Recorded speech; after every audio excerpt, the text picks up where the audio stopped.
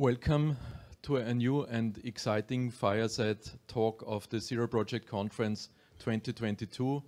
It's exciting because we are touching in this session a topic that's quite unique, but actually it's in the heart of accessibility. We are going to talk about Lormen and the Lormen alphabet.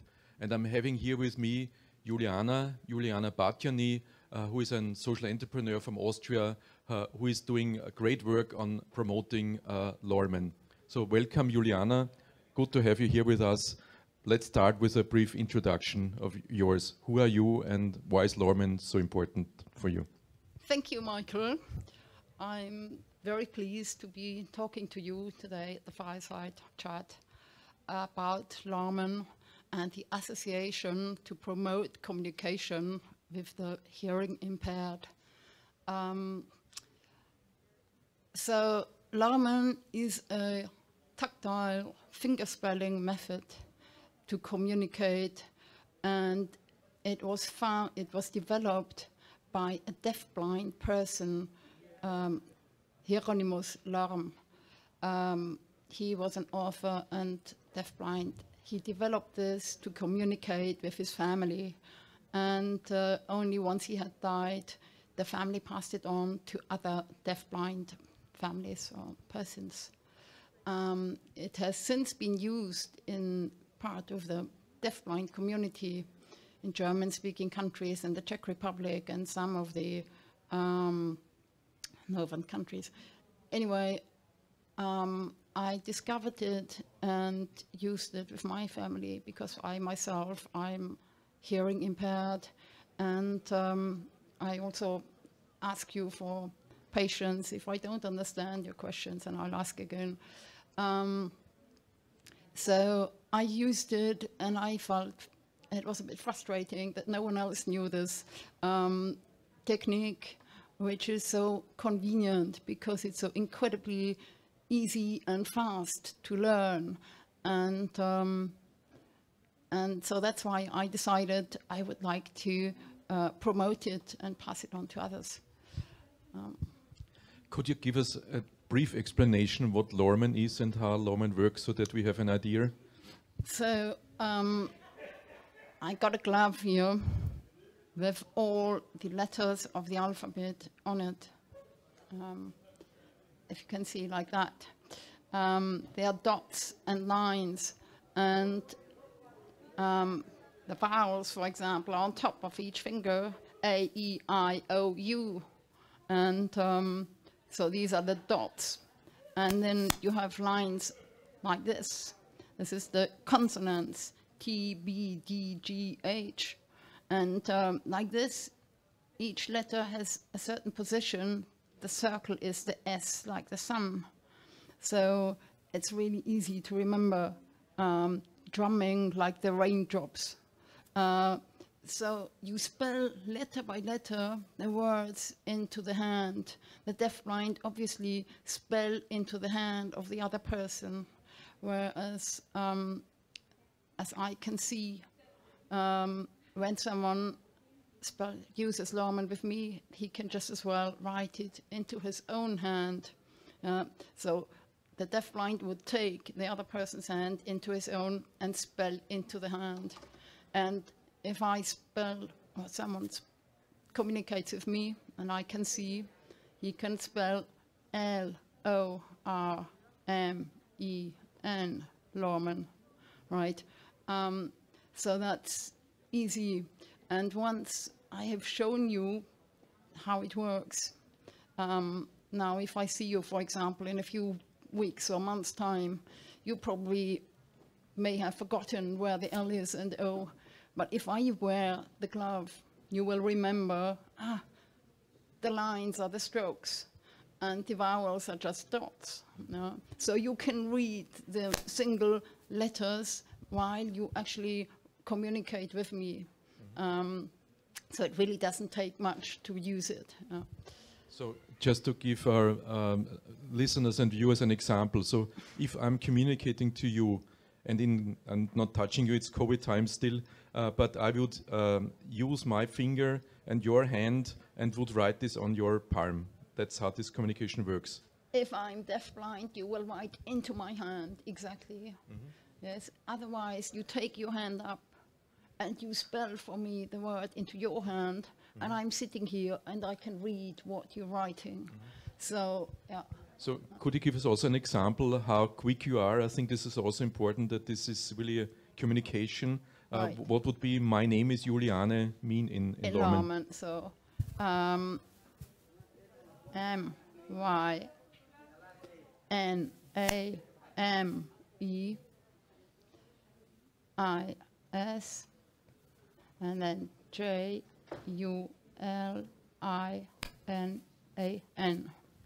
That's it. Thank right? you. And if you're an experienced user, you can do that much quicker. No? If both people know Lormen, then it's, I think, quick. No? Well, you know, the deafblind people who use it every day with their assistants or families, they are incredibly fast.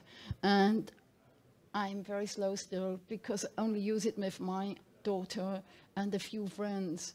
And normally when there's good conditions, meaning not much background noise, then I can hear with my implant well enough. But if there are crowds or at the station, at the airport, I'm lost, and I'm happy to use it. For me, it's ideal for short information, not necessarily to have conversations the whole day. Then it gets quite exhausting. Yeah. And my understanding is it's quite easy to learn, since it's an alphabetic tool. You mostly use letters, so you don't have to learn the language, you just have to learn what letter is what. No? So in comparison to the sign language takes probably a year, 2 years probably to learn it reasonably well. This method takes, we offer courses now, and the course is structured that you have one meeting with 2 hours, and then you are able to use the alphabet and spell out words. And then if a group likes, then we offer a second meeting just to practice, so you get a bit faster. But of course, if you use it regularly, you will get fast. Yeah. So then you started this already, let's go and look at your project, what you're up to. You started a website which is called www.lormen.org, and it's a lot about training and teaching and creating awareness. I may say quickly, the website exists. It's not looking great, it's just about to be redone completely. But one can look up how it works. There are 2 films in it.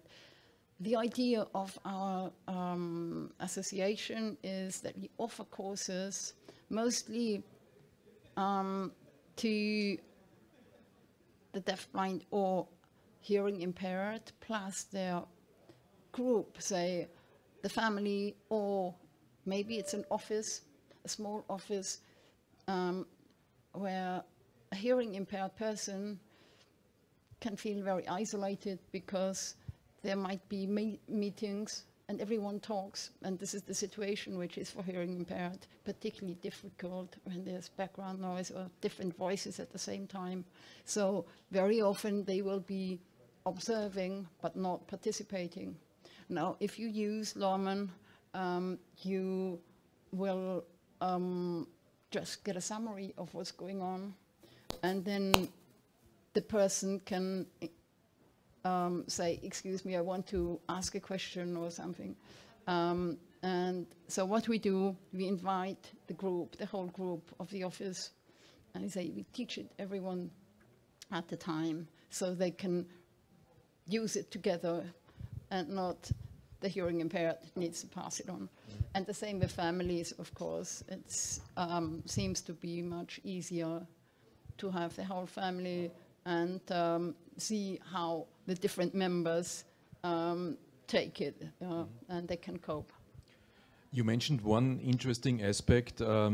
It's known as to be a tool for the deafblind, but also from your situation, you say, and you experience it, it's also a tool for the hard of hearing. No? So it's not only for this rather small community, but for a much bigger community that if this is known would help a lot more people, no? So we'll have to see whether people, for example, in Austria, where we are willing to use it, the hard of hearing, whether they are willing to accept that. We only founded this association in 2019, so it started with COVID, and it was very difficult to approach hard of hearing groups, people. So we don't have enough experience yet to tell whether it will work in Austria, that they will use Lormen or they prefer technical devices. I think there is a chance that it might spread. The other idea I had is that it might be interesting to use it in developing countries where a hearing aid is not necessarily easy to get. An implant might be a lot more difficult than in Austria. And for these people, they might accept it much easier. They might be happy to have any tool that's practically for free. This cotton gloves, you can get it. And there is also on the telephone, say in Austria, if you want to practice, there's an app. It's called Lormen, and it has the alphabet, and it also has exercises to spell out words and sentences, so you can practice anytime, which is also very convenient. But otherwise, the cotton glove is enough. You just can spell out words over and over until you know it. Okay, so let's finish. We are already close finishing. Right. This is a call to action. Everyone who is interested in what you just presented, Juliana, get in touch with you. There's www.lormen.org. There's your contact data. So if you want to try this out, if you want to learn more, if you want to find out if this is interesting for you, get in touch. Juliana is happy to connect with you. If you like to do courses, please do get in touch as well. Thank you. Thanks a lot.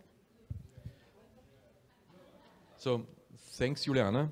I think we did a good job in explaining what Lormen is and also what you're up to, and congratulations also personally from my side. I think it's really an important topic. And we're now handing over to Petra Blitzka, who is, as always, a genius in summarizing everything in graphic facilitation. So over to you, Petra. Thank you. We heard a very exciting language. We heard about an exciting language because you would have to feel it to experience it. It was developed a long time ago by Hieronymus Lorm, who just practiced it with his family. And only after he died, I heard that it was possible to give this language to other people. It's not a language. It's a technique. I'm sorry. It's a technique to spell out words. So it's not a language. It's a technique. Thank you for correcting me. It's much easier. You don't need hours and years to learn it. You can learn it very fast. And it's about putting the signs into the hand of the deaf and hard of hearing person who is also blind or visually impaired. So it's a technique where the hearing and seeing person can communicate very easily. It's very useful in noisy environment. It's very useful also for short conversations. So it is not a language, but it supports communication. No technical equipment is necessary, so it's cheap, it's accessible for everyone. But if you want, there is also an app. And if you want to learn more, go to www.lormen.org. The website is still being improved, but everything you need will be right there. Thank you. Thank you, Petra. Concise and precise and short, as always. And this concludes this fireside talk. Thank you.